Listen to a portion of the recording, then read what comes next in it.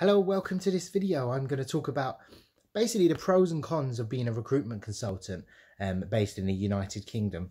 Whether or not it's the job for you, it's very hard for me to say, but I'm going to give you my understanding, my experience. I've worked at 4 different companies as a recruitment consultant. I'm going to tell you the ins and outs and what sort of works and what doesn't. Also the pros and cons. So I'll start off with the negatives. Unfortunately, just to bring us some light into, the industry, it is very cutthroat in a way. It is categorically a sales job. So there are targets. You'll be expected pretty much every month to meet a certain target. There are performance reviews. From my experience, most people don't hit target, but not all of them get fired because they don't meet targets. A lot of sales jobs, if you don't hit your targets, you don't. But as a recruiter, you're not, expected to hit it every time. Depending on some companies, if everyone is hitting their target and you're behind, chances are you'll lose it. Some companies have very pie in the sky targets, that very rarely people hit it on the odd month here and there.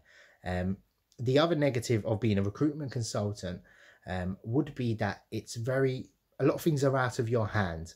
There will be a pro point to this to rebut this presumption, but from my understanding, you can do everything correctly and somebody doesn't accept the job offer, or the client doesn't call you back for some reason, or they lose their budget for hiring, so they can't actually hire. So a lot of things are out of your control. Also, the basic salary for a recruitment consultant, although it's an entry-level position and for the job, is not particularly worth it. However, there is a pro to this, and it's uncapped commission, so you can actually earn a hell of a lot more. Now, what you'll be expected to do in a day will be dependent on each company. Now, you could look at potentially making, 50 to 60 calls per day. A lot of companies have the 60. I think there was a thing in America where the best salespeople made 60 calls a day, and that's sort of come over here, and it's been like that for the last 20 years. So a lot of companies just blanketly, and they don't know why they do it, they just pick 60 as a number. And potentially a lot of times you're targeted to make 60 calls and an hour and a half or 2 hours on the phone, which if you're busy, it's very, very understandable. And what the calls will look like is possible you'll call 30 candidates and you'll call 30 employers to see if you can win new business. Now, winning new business will be an integral part of the role. You'll be tasked with cold calling people that possibly get 20 calls per day from other recruiters, and you'll be expected to follow up with them, constantly call them and see if you can obviously win their business. Now, from my understanding, my experience, this is the worst part of the job that a lot of people like. I tend to do quite well in this department, so I don't have too much of an issue with it. Sometimes I struggle. I'm not going to lie, I'm not saying I'm a superstar, but when it comes to cold calling, it's really and truly just being there at the right time. There's no trickery to it. It's being, understanding of their business and just giving a good service overall. And yeah, negatives, I would say sometimes it can be very long hours as well. I mean, if you're on a basic salary of 18 to 25,000 and you're working 50, 60 hours, some companies would expect you to take calls out of hours, even on weekends as well. My understanding, the companies I've worked with, they've only had that a few times, and it's pretty much because I wanted to do it because I knew that I'd be making, good money from it. So negatives out of the way, there are, depending on each company, there are some negativities. However, I want to talk about the positives now, and the positives can be beautiful. Commission wise, it's not unheard of that you can find somebody a job and they can get literally probably up to £1,000 per job placement, and you can make multiple of those. A good recruiter will probably make £1,000 to £5,000 per week, or per month, sorry, in commission to yourself. Now, another negative that I've missed out is the tax. So I've got commissions of £4,000 and £5,000 even, and I've lost pretty much 40% of that to tax. So there's the negatives and the positives. However, I've had recurring sort of billings, so I've had good months where I'm earning more commission than my actual salary as well. Not unheard of. I'm not the only person that does it. A lot of people do it. So you've got to just pick the right company I wouldn't even say I really killed myself. I just worked pretty hard, pretty smart as well, and I done quite well with it.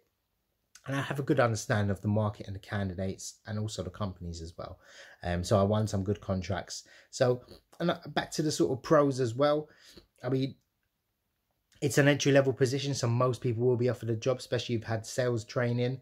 Definitely if you've had some sort of, you know, cold calling or B2B or B2C, you'll definitely do very well in recruitment.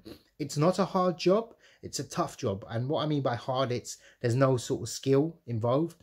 You just have to be good, you know, with people, have a good understanding, and obviously very well organized. This is all miscellaneous and it doesn't really mean anything with that. Now, another pro of it is some companies give excellent training. And I mean training, you know, once a week. There are people that have been, you know, making very good money that you can just be around and sort of watch. It's a nice environment. What I found with recruitment as well and sales, it's a very team environment. The company I'm currently working for now are actually one of the most supportive companies and just a well-gelled team.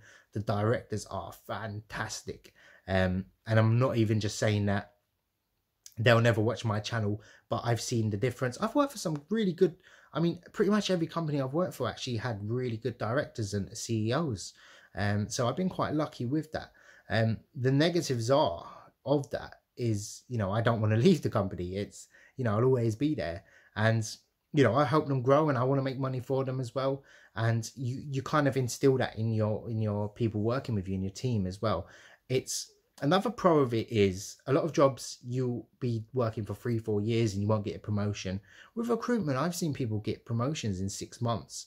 You know, I'm at a sort of senior level at the moment, and I achieved it probably in about 3 years. So it's very good, and the basic salary I'm on is pretty good. I mean, it would have been more than what I'd done my degree in as well. So it's a good career with that. If you can make it work and you work hard with it, being a recruitment consultant is very good. Now, I want you to pay close attention to the sector you pick as well. Some sectors do very well. I've made a few videos on those in the past. What companies, if you're looking to set up your own business or be a recruiter, or even how to get a job. If you have any questions, do let me know. I'll be happy to assist. But I hope this video was slightly insightful. I will be doing a more detailed what a day-to-day looks like for a recruiter as well, and what the job entails in more detail, because I think a lot of people want to see that. But pros and cons, just in a nutshell. Hope this helped. If you've got any questions, do let me know. Take care.